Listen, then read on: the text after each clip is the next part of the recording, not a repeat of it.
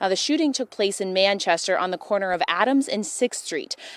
We were there long enough to see investigators taking pictures on the porch. Around 7 p.m., the Maysville Police Department said it was helping Ohio authorities find the suspect. A neighbor we spoke to says he saw the man run away through the alley, and he didn't hear any gunshots despite living right next to the house. The older I get, the more scareder I get.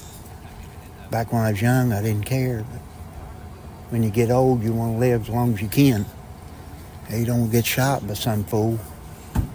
And we've never seen that guy before. This investigation has scared many people in all the surrounding counties because police did not give a description of the man or the vehicle that he was driving in. Live in Washington Township, Clinton County, Paige Barnes, Local 12 News. Yeah, Paige, a lot of unanswered questions surrounding this investigation. Thank you, though, for those updated details.